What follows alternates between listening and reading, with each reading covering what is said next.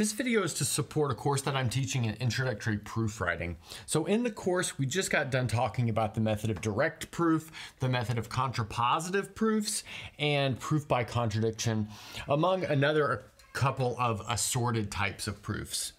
And this is kind of a bridge video before we start talking about proof by mathematical induction. So here we want to specifically talk about proving that statements are false, sometimes called disproof. So if our goal is to show that a mathematical statement P is false, then really we can just apply things that we've looked at before to the statement not P. In other words, we want to prove not P using any method. And really we could almost stop the video right here because we know how to negate statements from a previous video. But there are some special examples of disproof, mainly universal statements and existential statements that are sometimes a little bit tricky to negate. And although we negated them before, it's a nice time to review that. So let's say we want to prove that a universal statement is false. So generally a universal statement has the form for all x, P of x. So in other words, for all x that satisfy a certain shape of object, P of x is a true mathematical statement.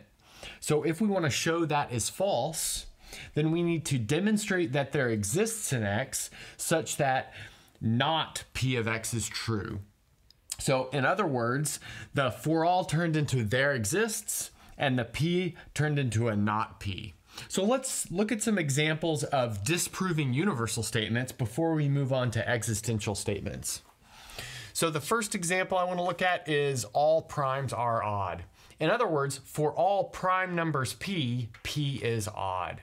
So clearly this is false because we know about an even prime. It's the number 2. But let's just carefully negate this real quick. So the negation of this statement would be there is an even prime. And what is that even prime? Well, it's the number 2. So in other words, there exists a prime 2, which is even, if you wanted to put it exactly like this right here. Okay, so now let's move on to this one right here. This says for all real numbers A and B, if A squared equals B squared, then A equals B. So let's negate this statement and then show that the negation of this statement is true. So there are real numbers A and B such that A squared equals B squared and A is not equal to B. So that would be the negation of that statement. Notice an if-then statement turned into a P not Q statement. So P implies Q, the negation of that is P and not Q. So, but now in order to finish this off, we need to give an example of this actually happening.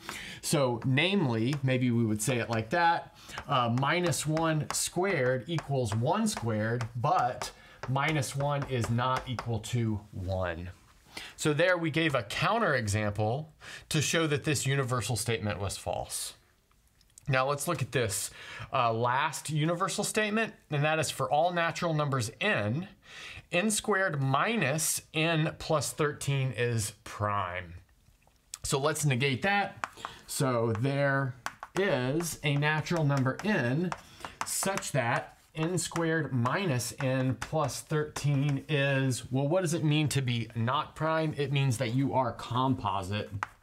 Then maybe we could finish this off with the counterexample as well. And it's not too hard to check that 13 squared minus 13 plus 13 equals 13 squared, which is not prime. It's 13 times 13.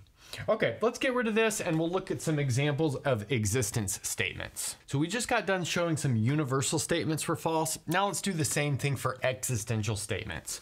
Here we want to recall to negate an existence statement that there exists turns into a for all, and then you negate whatever the statement is. So in other words, to show that there exists an x such that P of x is false, you need to prove that for all x, not P of x. So let's translate these into their negative real quick. and then we will show that the negative is true. So to disprove this statement, so there is an odd integer n such that 3n squared plus 4n plus 5 is odd, we want to show, so I'll write it like this, want to show for all odd integers n, 3n squared plus 4n plus 5 is even. Okay. So let's see if we can do that by calculation. So maybe we'll set n equal to 2m plus 1. That's like our definition for an odd integer. And notice that we've got 3n squared plus 4n plus 5 is equal to 3 times, well, we can take 2m plus 1 quantity squared. That gives us 4m squared plus 4m plus 1. And then we'll have 4 times that, so that'll be plus 8 m plus 4, and then finally plus 5. Now we could do a little bit of calculation real quick. So notice that this is going to multiply out to 12m squared plus 12m plus 3. And then notice that this 3, this 5, and this 4 are going to combine together to give us 12. But that means we've got a bunch of even numbers right there. We can factor a 2 out of them. So let's do that. We can factor a 2 out. And let's see what we have left over. So we're gonna have 6m squared, and then we'll have, well, we got 12m there, we got 8m there. That makes 20m, factor the 2 out will be 10m, and then finally 3 plus 4 plus 5, again that's 12, so that's gonna be plus 6. And notice that this is even. So we have proven the negation of this statement. So we have disproven this existential statement. Okay, now let's move on to this one right here. That says there exists a real number x such that x to the 8th plus x to the 6th plus 9 equals 6x cubed. Okay, so let's see how we can do this. So to negate this, we want to show for all x in R, we have x to the 8th plus x to the 6th plus 9 equals 6x cubed. Sorry, is not equal to 6x cubed. So what we'll do is prove this by a contradiction. So in other words, we'll show that we have a solution and show that that brings us to some sort of contradiction.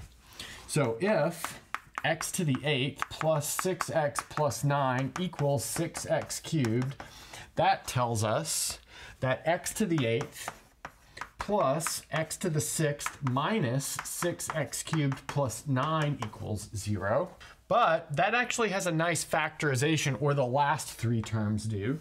So we can group those last 3 terms and notice that that is going to be equal to x cubed minus 3 quantity squared. So let's see what we've got. We've got x to the 8th plus x cubed minus 3 quantity squared equals 0.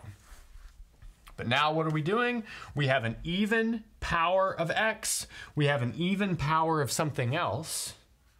But that means that both of these objects are bigger than or equal to 0. In order to sum them to get 0, they must both be equal to 0. So that tells us that x to the 8th equals 0 and x cubed minus 3 equals 0. But notice that that is most definitely a problem, because that tells us that simultaneously x equals 0 and x equals the cube root of 3, which is a contradiction. So we have proven that this is a false statement by contradiction, and that's a good place to stop.